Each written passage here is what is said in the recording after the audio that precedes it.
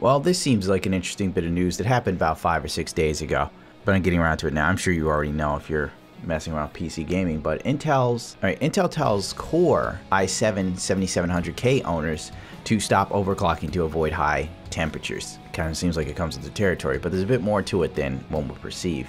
Some owners of the Intel Core 7700K and the normal 7700, the locked processor, have been complaining for the past 3 months of unusual temperature increases. According to user accounts, temperatures sometimes spike up to 90 Celsius, close to the Core i7-7700's maximum 100 Celsius threshold.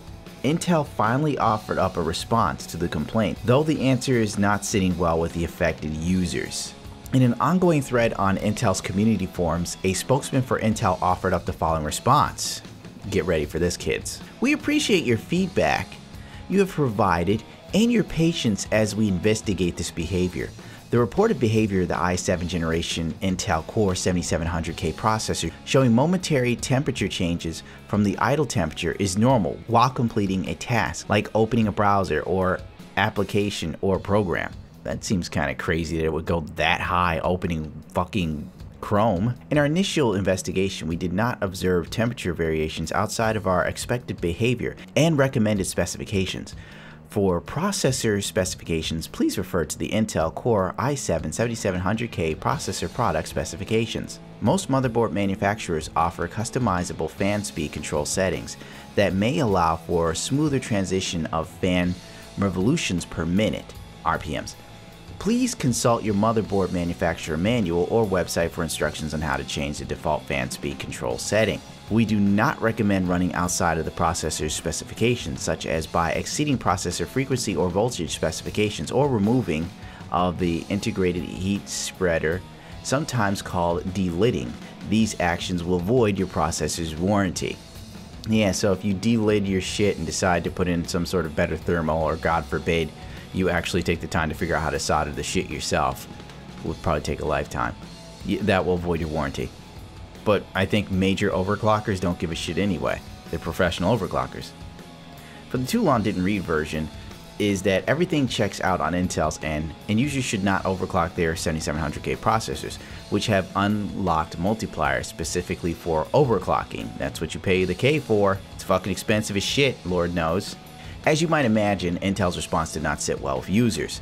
The first response to Intel's post from a ticked off customer who has sworn off Intel products, and I quote, 3 months waiting for Intel to come out with a solution, and now this is all you can say? We know already what you just said.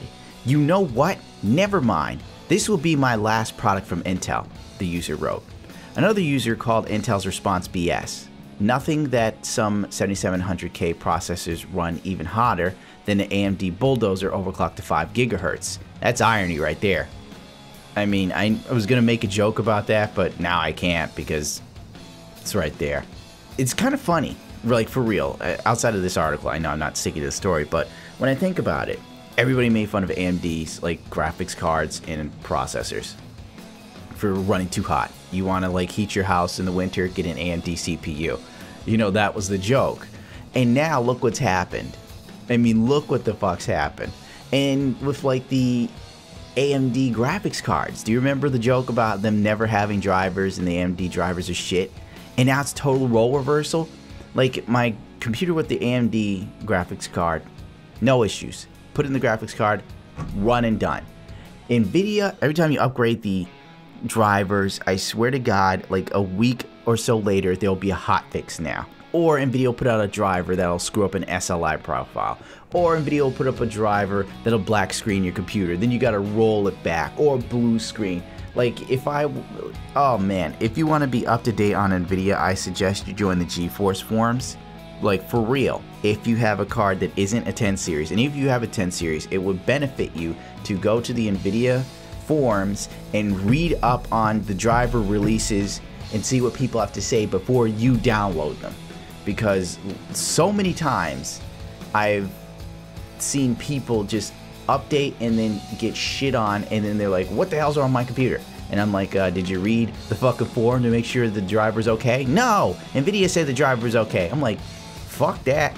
NVIDIA would tell me they didn't kill my mother. Meanwhile, they'd have her blood on her hands. Another quote, I don't even have a major issue like everyone else is having. However, after Intel's response just now, they're not getting another penny out of me. I'm going to sell my Intel stuff and go Ryzen, yet another user wrote. Alright, that guy is pissed with a capital IST. To Intel's credit, some users experiencing the issue have admitted to delitting their processor. One reason this is done is so cooling solutions can be applied directly to the CPU die, but it's a risky process that can result in a dead chip. Removing the IHS can also render certain coolers incompatible, as they were designed with the height of the IHS in mind. Another motivating factor is to replace the shock thermal compound that Intel uses between the die and the ISH. Intel has also never stated that it would warranty processors that have been overclocked or overvolted, though it does offer an overclocking warranty as a separate purchase. What a bunch of cocksuckers. I didn't even notice that, and I have a 4790K that I've overclocked a couple times at damn near 500 gigahertz. It's dicks. However, that isn't the part that has users all riled up. They're ticked because Intel basically shrugged off the temperature spike as being normal and telling them to run their unlocked CPUs at stock settings, rub salt in the wound. Which, yeah, considering you pay, what is it, 50 extra bucks for that fucking K, dude, to have it unlocked for overclocking specifically, it's really dickish. Let's face it, Ryzen has completely circumvented this by making sure all of their CPUs are unlocked, and Intel would rather jerk your dick off and punch you in the taint and tell you it loves you. So I understand why everybody is pissed. I know the other thing most people say is, hey, Intel doesn't solder their CPUs. And you're right, they don't. I did read an article on that where someone did a great deal of research to see how the process would roll, and it's a lot more intricate than we perceive or know about. So, you know, they're saying cut Intel some slack. But on the other hand, it's a premium CPU and you're paying a premium price. Intel CPUs aren't even cheap. Like the i7, to me, feels like it's a premium CPU because it's very expensive and it's only 4 fucking cores of 8 threads at a time when we should have moved on to 8 cores being the standard, or 6 at least being the minimum or something. But you know, I digress. The fact that you're paying this much and they don't even have the gall to at least solder it for you, and considering AMD somehow manages to do this shit with Ryzen, like, come the fuck on. But, you know, whatever, fuck it, I guess, you know? What are you gonna do? And if you're experiencing the temperatures with the 7700K, I feel for you personally. I know, because I know my 4790K. Oh my god. Oh, now that I think about it, oh, that thing used to get so hot. It used to get so hot. When this is right. I remember when I opened browser before I put my water cooler on it. Oh my fuck, dude. And even with the water cooler, I would see spikes. This has been going on with Intel CPUs for a while. Now that I'm thinking about it, when I was like overclocking my CPU and just monitoring what it was doing. So yeah, screw it. Personally, my next bet will be a Ryzen CPU. Hell, I might even wait till the revision of Ryzen drops. SK Hynix GDDR6 memory will release in 2018. That their GDDR6 memory will release in 2018, coming with 2 times the speed of GDDR5 while operating with 10% lower voltages. The company has stated that their new GDDR6 memory will be based on 20nm memory manufacturing processes and offer 16 gigabits of memory bandwidth per pin.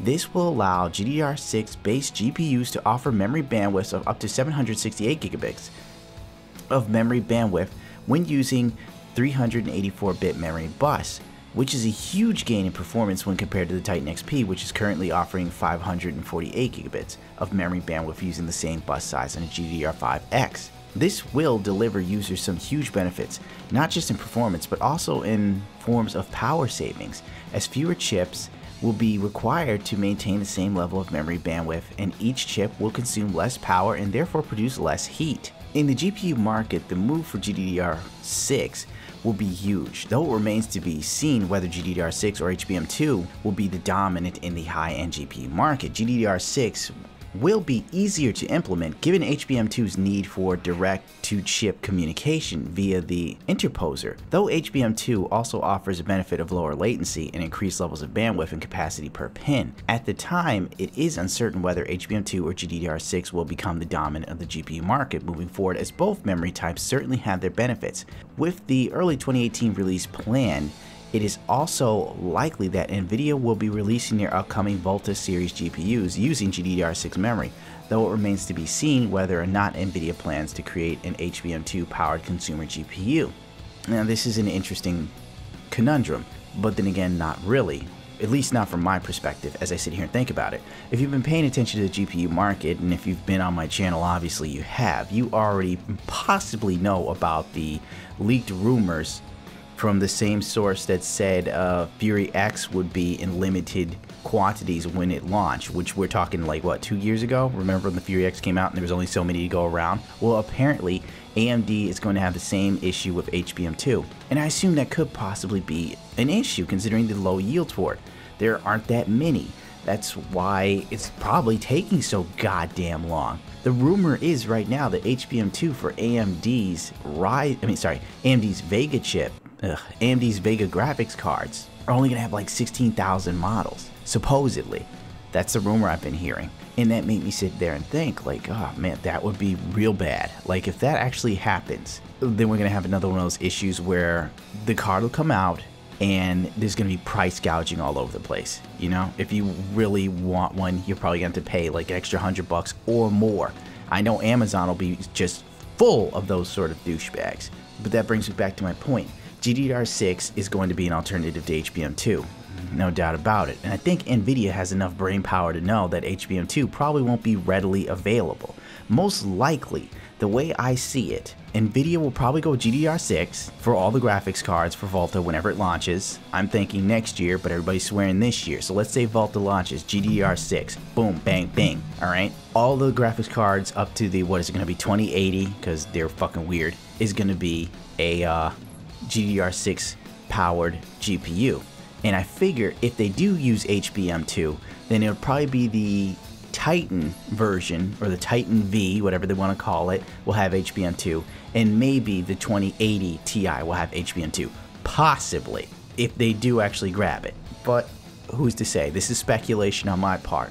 Okay, theory number 2. Let's say NVIDIA launches Volta this year. All right, let's say they go crazy and all the rumors are right and NVIDIA launches this fall or whatever. I would then say either A, all the graphics cards from the 2060 to the 2080 will be GDDR5X. Then the 2080 Ti and the Titan V, or whatever the fuck they're gonna call it, XV, whatever, will be either HBM2 or GDDR6. That's my prediction.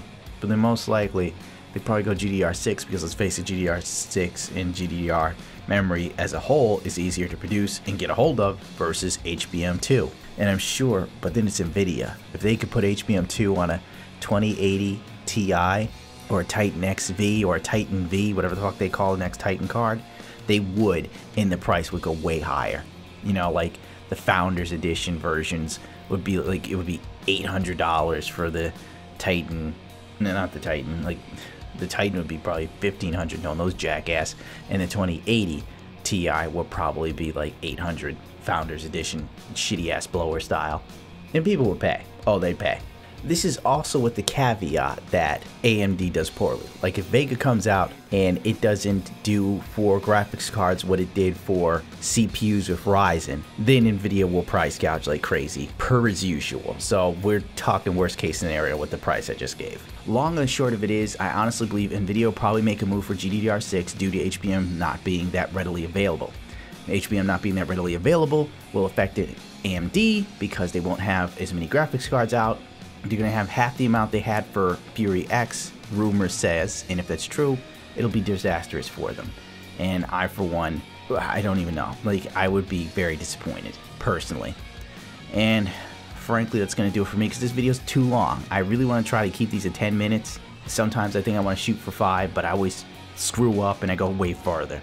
So let's move on from that. You know, can't actually give more of a fuck than me. Rate, comment, subscribe if you so choose to. You know, Facebook, Twitch, Twitter, all that other garbage I'm on that I can't even remember. Follow them if you want to. If not, fuck it, dude. No obligation. No habla español. Adios, muchachos.